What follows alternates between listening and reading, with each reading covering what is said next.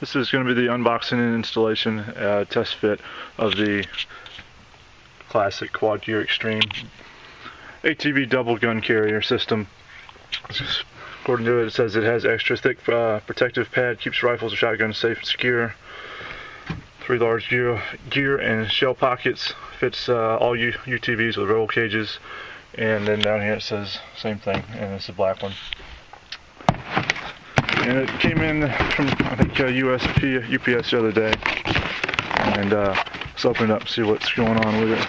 Trying to do this one-handed. Little information pack about it, installation, and how to adjust the straps and whatnot. And let's see. Get the box out of the way. This thing's in there. It's folded in half. It's kind of large there. I'd say it's I don't know, 4.5 feet, maybe 5. And it's got the 3 pockets here. Put all kind of good stuff in there. And it's got a zipper on each side. It doesn't go all the way around. And so this one's for the top half. And inside here is a divider.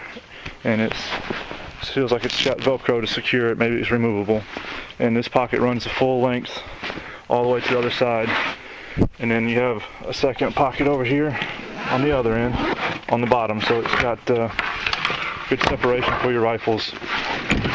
And the padding is just like this said. It's pretty well padded. I would not feel hesitant at all to put a good rifle with a $1,000 scope in there and go for a ride down the trail. I think it'd be secure as long as you do like this say, and put 1 rifle per pocket.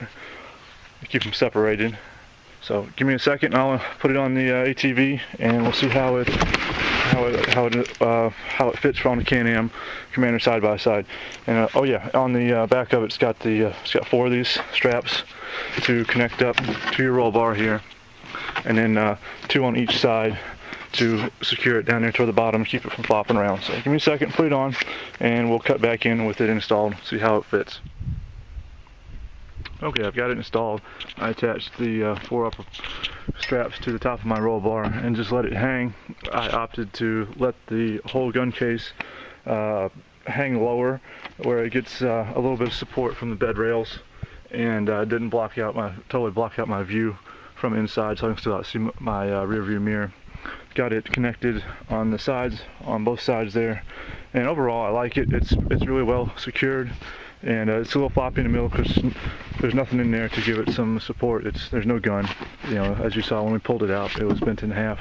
One thing I liked about the straps here is for the excess, they put a little clip on it so you can secure it to back up to the strap itself, and you don't have all the extra straps flopping around. You don't have to try and tie them in a knot or anything. The pockets here, just like you said, nice secure. Big padded pockets. I like it for what it was at Walmart. I think it was like $50, maybe $60. I ended up having ordered online. They didn't have it in the store, so I ordered several things from them. I got we covered, you might have seen in a previous video, this thing, and then I got some straps, handle straps to go on the roll bar. And there's another video on my channel, so you guys check that out. If you have any questions or comments, let me know down below. Thank you for watching.